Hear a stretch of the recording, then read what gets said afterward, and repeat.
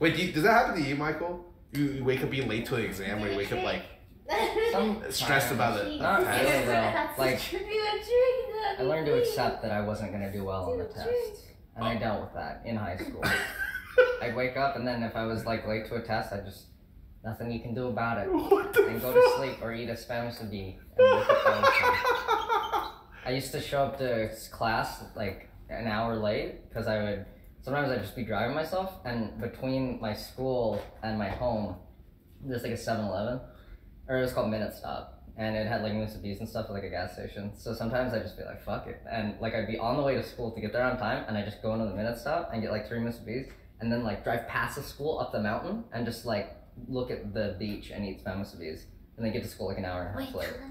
That sounds awesome. It was fucking sweet. And they'd be like, hey, Michael, how's it going? I'd be like, yeah, I'm late again. What are you gonna do? I had, somewhere from like 75 to 100, because my generation of class was so bad at attending school that in the 25 years the school existed, we were the worst.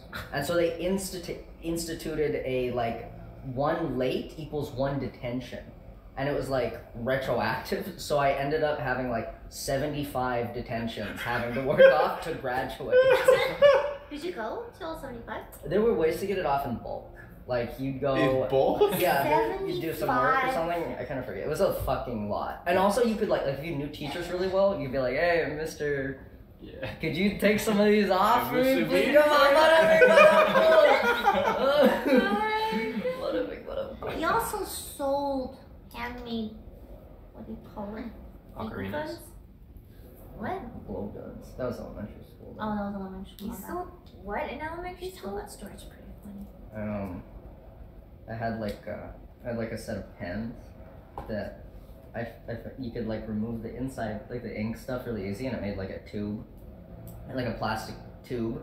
And then I used to play airsoft a lot. And when you play airsoft, it's like little BBs, little plastic BBs that shoot out of the guns and hit people.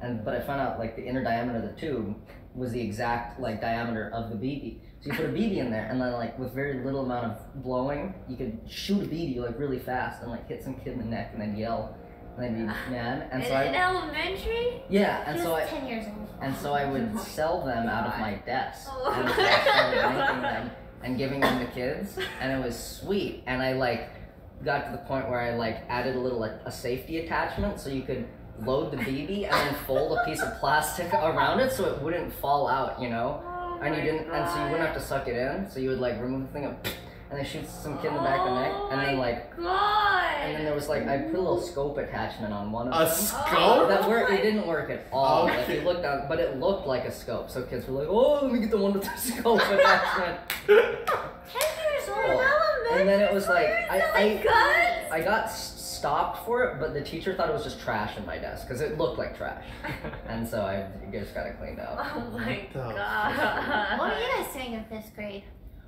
Not that. Oh, I sold Pokemon cards in elementary Oh, school. that was I would do a lot of Pokemon. And it wasn't me. My mom was in on it too. So we would like go to like card shops, and like the kids coming out of the card shop like, hey, you want like a Blastoise or like a freaking Charizard? We pull out binders. I feel like I scam little kids when I scam kids. I scam kids for sure. I scammed one kid out of a Suicune. I'll never forget it. This kid named Justin. This little stupid fucking dumb 2nd grader. Oh When I was in my 5th grade, gosh. I had like, you know the 3 legendary like dogs or whatever? Yeah, like, yeah. Raikou, Suicune, and Entei. Yeah, Raikou, Suicune, and I didn't have Suicune. I had Raikou and Suicune. Entei. No, and Entei, yeah.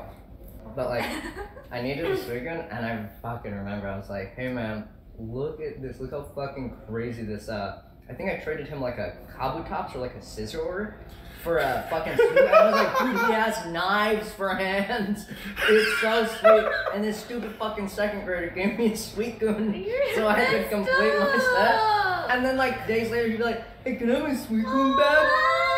And I was like, no, you can't have it back. But how old are you? I was in 5th grade. You were in 5th grade bullying in 2nd grade. I didn't bully him. He gave it to me. It was a transaction. Oh god. I tricked him. It's capitalism. That's Oh my and that's just how the cookie crumbles. Yeah. You know what I mean? That's how America was Oh born. my You god. gotta do what you gotta do. But I have one Pokemon card story. Middle school, I had a shiny Vaporeon card. I love That it. was my favorite evolution. I dropped it. Some dudes picked it up. And they're like, did anyone drop a Vaporeon card? That's so fucking lame. What's Pokemon cards these days? Oh my god, whose Vaporeon card is this? So I'm like, that's not mine. Oh my I didn't want it. Oh, that's not mine. And I just like walked away. He's like, whatever, it's mine now. Oh god. My shiny. Yeah, they definitely just wanted it for themselves. It worked. They made it sound so uncool. Like, ugh, who has Pokemon cards in middle school? I guess I'll keep it. So keep it. Oh no. It's okay. Since then I've gotten like 3 from unboxings, so like it's pretty cool. Do you have the thing where you couldn't find anywhere to sit during lunch? Yes. So, I had that all the time. Yes. Yeah. 3 So you sat in the years. bathroom stall? That's the story, Broden. Wow. You're what teen dramas get made out of. Dude, oh my god. I remember getting my hot lunch and going, and then like they took my spot, and I'm like, I was sitting here, and all the kids who took my spot, they're eating, they look up at me, and they're just looking at me. Like, they don't even say anything, they're like, so? I'm like, okay, I'm just gonna put my lunch on the table, I'll be back. And I went to the bathroom stall, and I just stayed there. What did you do? I was like 10. Yeah. Wow. What a They didn't say freaking anything. loser. I was a loser. But that's why I read fast now. So that's good. That's like a See, we trade in things for other things. That's your superpower. We trade in stuff. Your training arc was in the bathroom stall, reading Yeah. as fast as you can. Yeah. I feel like in an alternate dimension, you could have bullied her, like if you went to the same school. Absolutely. I wasn't like a mean person. I was very lonely as well. I just could leave the cafeteria. I used to watch Death Note at lunch. Oh, that's so funny. But yeah, I would have bullied you in high school. What? No. For sure. How was your school Or a very experience, traumatic Mia? one. I didn't do anything in school. Okay. Whole School. The Whole- K through 12 is nothing. I got bullied in middle school, so in high school when I moved, I just would go to my next class and sleep during break. And I just wait till it rang, and then once it started, I'm like, okay, I'm up. What's up?